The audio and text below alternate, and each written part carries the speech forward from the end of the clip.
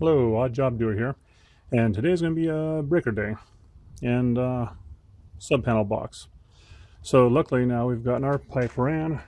We have this here conduit slash raceway, goes down into this pit of dirt now underneath the concrete, and out here where it goes off and finds its way to a garage. And what we'll do next with here, or we have done already, is here's the new wiring. Actually, if you can see a copper ground, three of these black ones, which I think is number two wire. Yeah, number two wire. And so I got one that goes in the back there, goes to the neutral bus. One that goes down the ground is 4 that goes to your ground bus. And then if you're in the breaker, we've got 100 ampere and dual pole, so it gives you 240 volts into the garage. And screw them in. And the thing about breakers here, here's one in my hand, is on the side of these, perhaps, they say, let's see, it's going to be kind of hard to see it, but they say here that there's a torque rating. It gives you wire sizes and amount of inches, pounds to torque something down. And I've found that on this number 2 wiring, they wanted it, I think like 40 pounds, 30 pounds per inch. Something pretty big up there, and so I try to torque it down. You only have these here are a slotted screwdriver spot for them, and well, I tightened as much as I could. Didn't ever hit that click of the 45 pounds, but I didn't want to strip out my screws or break anything else. And so this here is done. I got my 200 amps up here, and it's on the off position. You should always turn it off when you get into this kind of works, the inner workings of your breaker box. This here actually has a panel thing that goes in front of it for safety. And flip off the main breaker, take this thing off, and then I can play with these other breakers. And what I did is I swapped out the 100, was 20 used to be, and I added the new wiring. And next we'll go and see where this goes into the garage. Alright, so here we are in the garage, and the wires come through the wall here. On the other side of this doorway is what they call a pull box. I'll show you here. So that right there goes in. You take out these screws, get your wires so you can bend them, shove them through the wall better. This here goes down the ground. Comes around for the next project after we get the power on, which is that box there, which is going to go to a AC unit. Actually, a mini split cooler. That's the main reason I'm doing this whole job. But so I got this box here. Goes in the garage. Bunch of stuff. Garage.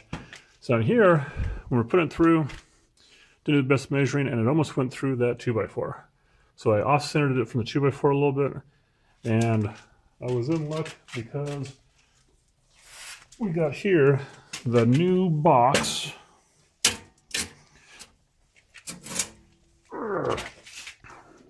Get this here.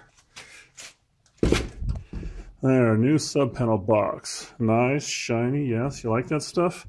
Up here in the top there's a knockout. The one in the back, not this side one, the back one. I'll measure the threaded part, knock out what I need, which it might be not all of them, but the next one in. And this is what you call I believe a back-fed breaker box. So we have a breaker here. Power goes in there. You got your, let's see, this is probably your neutral side thing. This is your grounding side. For a breaker box like this, you don't ground the box to the neutral. And I more than likely will run a ground wire from this box though down to the grounding stud down there. And let's see what else we got here. So we got the breaker already in, back fit it there. This puppy needs about, let's see here, it says, this one here it says, let's see, for I think 3:1/0 AWG wire, talks you 45 pounds per inch torque. Now, I have a feeling I'm not going to get that out of this thing, because once again, it's slotted, and the slots don't seem to handle it. I'll do the best I can to get as tight as I can. And same thing, got little nuts here for your neutral to go into, and your other neutrals for when you want to run more breakers. Negatives over here, and for this part here, what I'll do is, after I knock out those holes, I will feed it down the wiring here. You can see here that that's what I got down there. So I got about, oh, maybe 8 foot, no, maybe 7 foot extra wire. No, not really, because I'll probably cut it here to do my connections. And there's these wires here. So while I was running the conduit raceways to get the big guy in here, I've ran these other ones here, which this is I believe this is 2 wire with the ground. Nope, this is the 4. So 4 wires total, 3 with the ground. So this is going to be my 240 to my cooler unit, 12 gauge wire. And this one here is also 12 gauge wire, but it is just 3 wires. So you have the hot, neutral, and ground. And that will go to the power outlet, that box outside I showed you, because there's some codes in there that you need to have an outlet within a certain distance of the AC unit, so you can, power tools up in your compressor pump and whatnot. Now, I had to take out a board. You see right there, the funny little off-colored white lines. I took that piece of wood out. It was horrible anyways. Put it down for safekeeping. And what I'll do now is get that piece of metal knocked out of the box, get it on here, which should be enough room to still fit a 2x4 to the back of it.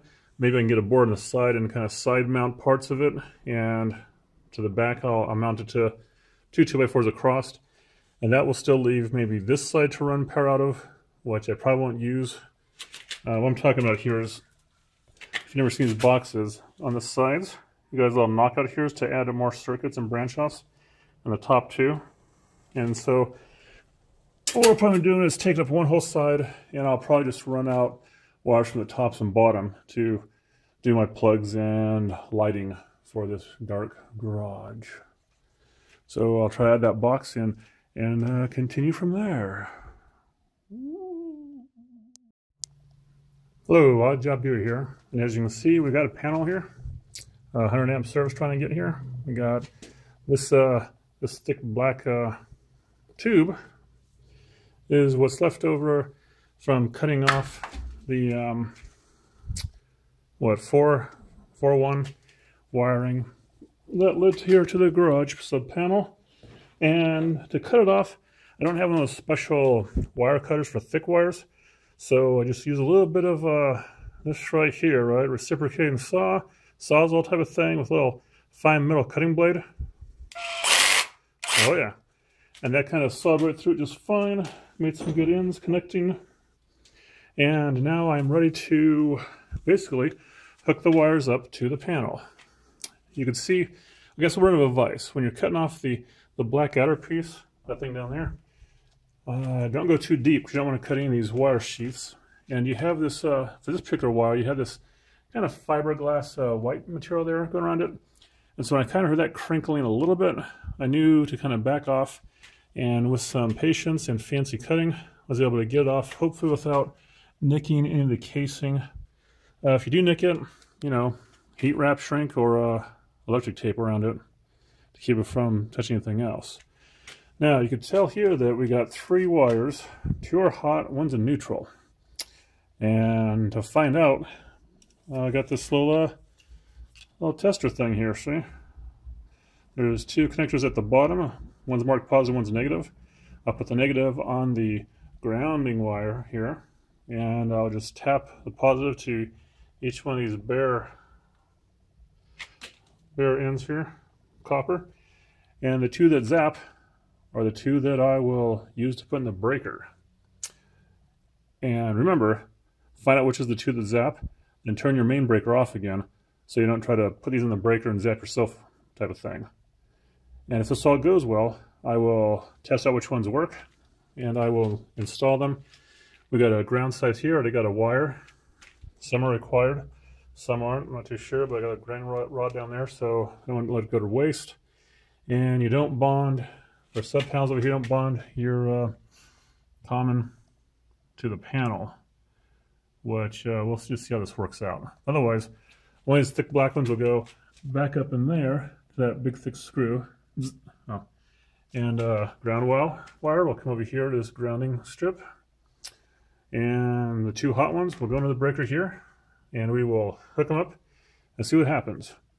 And if this gets out there, you know it worked. If it doesn't get out there, well, at least I tried. Hajj Abdur, thanks for watching.